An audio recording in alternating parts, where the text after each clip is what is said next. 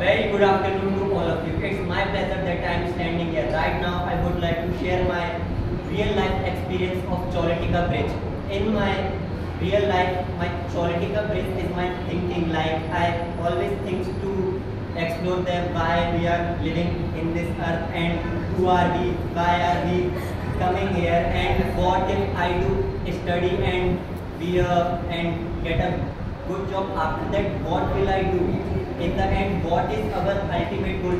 So this type of thinking is in my mind all the time. But in the end, I figure it out that in real life there is not like a Cholatika Bridge is all up to your vision. Like if you have a good vision, then everything is a good. Like I tell you a story, my story, which is from hockey. Like I am a hockey player and I used to play match with my seniors. So my seniors are like very rude. They just abuse me like players and just give many abuses to me like you are not doing good. And I am in the match and I was shaking and my confidence is in my shoes and slow ball is coming and I miss it and they just